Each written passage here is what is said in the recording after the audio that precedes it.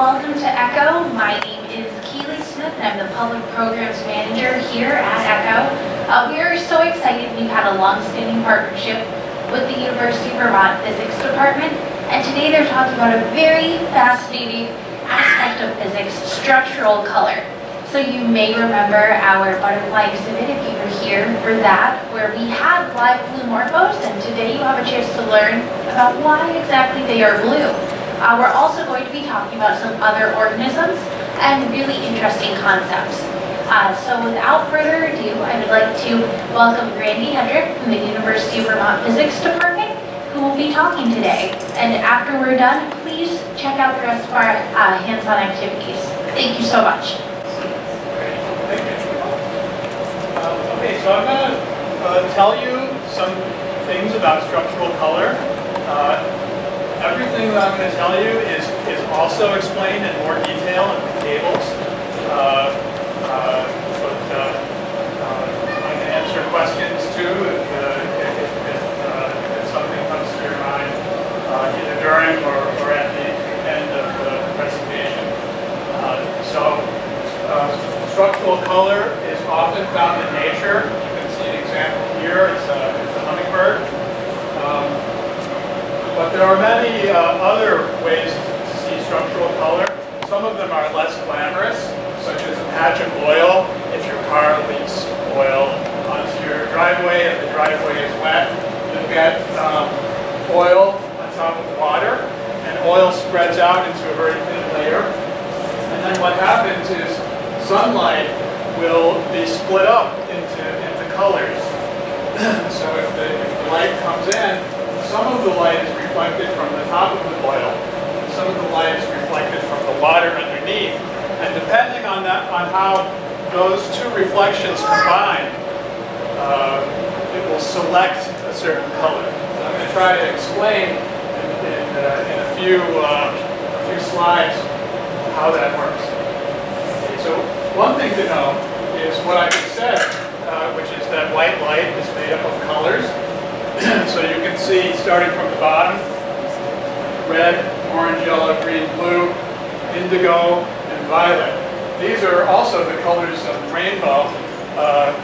The rainbow could also be considered to be a structural color in the sense that after a rainstorm, tiny water droplets are still suspended, hanging in the air, and they can reflect the light in a certain way, which also splits up the color. You may notice that we represent different colors as a wave, and each color has a different wavelength. So this is how we think about what is different about different colors, so that you can select a different color. Now, the wavelength of light is not as big as what I showed there.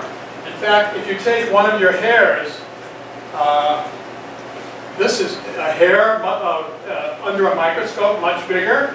The wavelength of light would be something like that tiny particle. So if you can feel the width of one of your hairs, and feel how small that is. But that's that big, and then the wavelength of light is about 100 times smaller than that. It's not super, super tiny. It's not like atoms, but it's pretty small.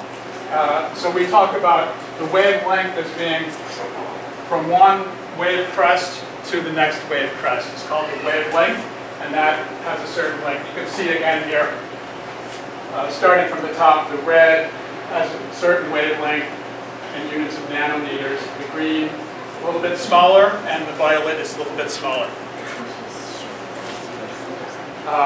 One way to see structural color is with soap bubble films. We have a nice demonstration of this at the far table in the corner. And it's interesting how you can see the colors of the rainbow repeating over and over again, but something different happens at the top. What do you see at the top? Anybody? It's dark, right? So So something happened there. Actually, the soap film is still there. It's just that it's so thin, it's smaller than the wavelength of light. And what happens is that because the soap bubble is pulled down by gravity, it will start to get thicker at the bottom and thinner at the top. So in this photo, it's still there at the top. It's just thinner than that wavelength that I talked about. You can work the other way. If you look at the color, you can work backwards to the thickness of the soap bubble film. So you can see when you get close to 0, it gets dark. But as it gets thicker and thicker, the colors repeat. So you can see, again, the colors of the rainbow. When it gets really thick, it gets a little bit muddy or something. So you can work backwards from the color of the soap film. You can also tell the thickness. So the way that the color is actually selected is this effect known as constructive interference. So remember, I told you for the oil patch, the two rays of light coming from the top and the bottom have to combine back together. If they combine in this way so that the peaks and the valleys are both lined up, we call that constructive interference, and it adds to an even brighter color. But if they're lined up so that the peak of one wave and the valley of another wave are lined up, then that's called destructive, and it doesn't reflect at all in that case. The two waves cancel each other. They can cancel each other perfectly so that no light of that particular color can come out. So these effects are called constructive and destructive interference. Going back to the soap film, we can see the same thing here. The light comes in from the sun or from some other light source like the room lights. There's reflection from the top of the soap film, and then another reflection from the back, and then those two rays combine together. And then only one color will then have constructive interference, and then you'll see that color depending on what the thickness is. Now the other effect is this thing called the phase change, which I'd like to demonstrate. I have to go for this one because I can't see the cursor. I have to go to the here. Okay.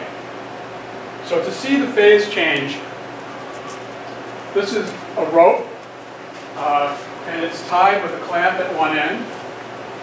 And then if I jiggle it at one end, you can see the wave go across.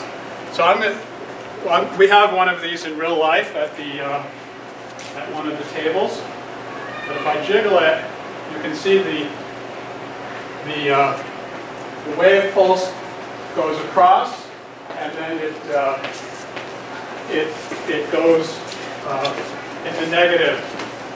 It gets inverted. So this is the phase change effect you can see. Whenever and I'm going to turn off the damping. Whenever the rope hits, whenever the pulse hits the clamp, it inverts, and then with the damping turned off, it will just go back and forth like that forever.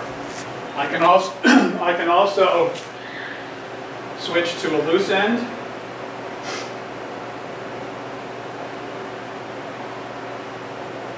And now it doesn't invert. So this is telling you something about how the reflection from the top and the bottom of the soap film are different. One of them inverts the wave and the other one doesn't. I can also make another pulse, and then you can see the constructive interference as those two pulses come together. And then on the other side, when they're opposite, then they actually cancel each other. and then you can do crazy stuff too.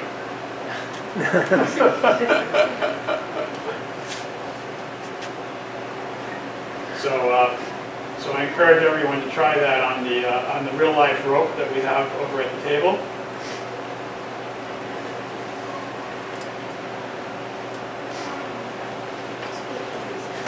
Okay, and then so then how does that happen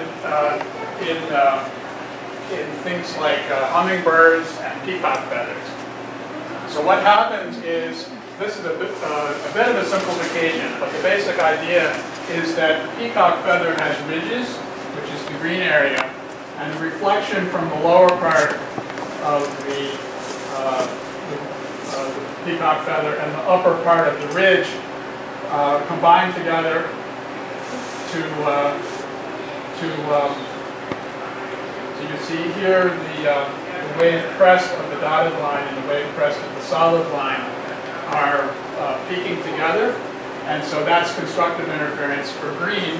And then for blue, you see the wave crest of the dotted line and the wave valley of the solid line are together, so that's destructive. And then also for red is destructive interference. So this is what gives, in the case of the blue morpho butterfly, the blue color. There's similar effects for man-made things like a DVD disc. Soap bubble film also has this kind of effect. And if you, one of the interesting phenomena is if you look at it from different angles, the color can change. Or if you change the angle of the light, the color can change. And that effect has a name. It's called iridescence. So all of these different things show this iridescence effect. Also, the surface doesn't have to be perfectly smooth. It doesn't have to be mirror smooth. If you have a rough surface, it will also give the same kind of reflection. What you see here, the eye that's not looking at the reflection here doesn't see anything. But here with the rough surface, the eye that's not looking at the reflection still sees something. And that effect is called diffuse scattering.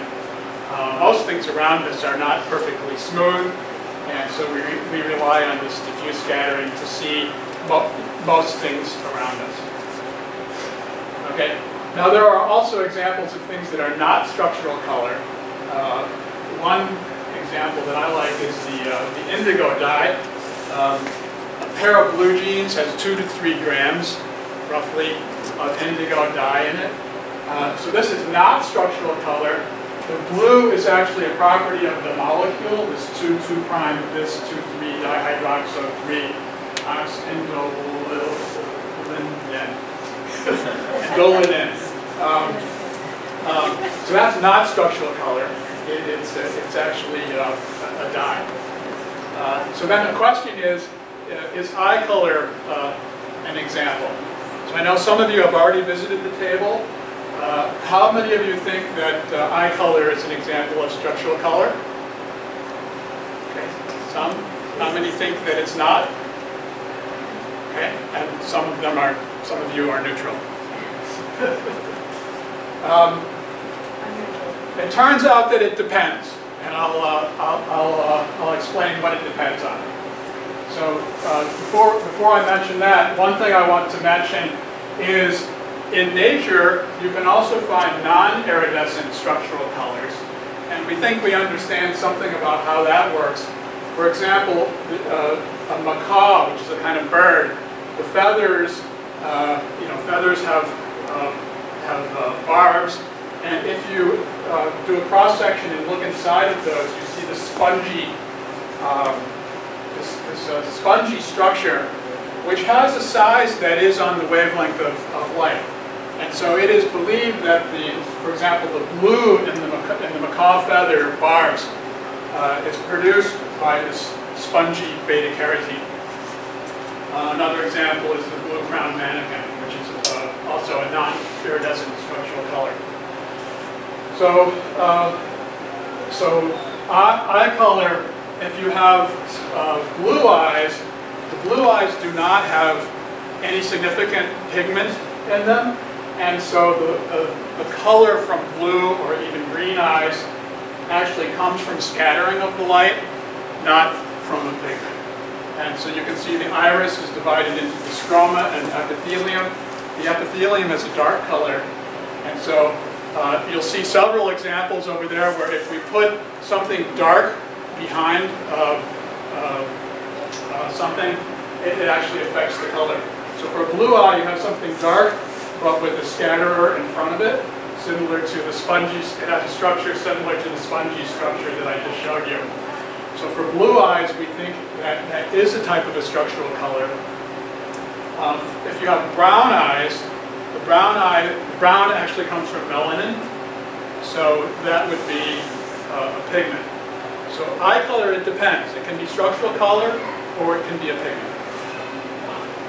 Okay, and so the basic message here, just to recap, white light is made up of colors, and then the structure can select colors to give you structural color.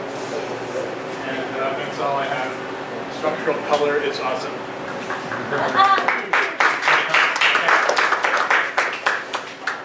I can take any questions. We may not have any questions. What's the difference between blue and green in eye color? Is there a difference in the structure that causes? I believe green has just a little bit of melanin, and you can see that actually at one of the tables where we have added some carbon black to the polystyrene spheres. So if we add, if we take our polystyrene, I just happen to have this right here. We take our polystyrene spheres, which in liquid form it looks like milk, and we add just a little tiny bit of black stuff. This is carbon, just for our mock-up. That will change the color. So some of the slides that we made actually have more of a greenish cast in it. Anything else? Okay, thank you.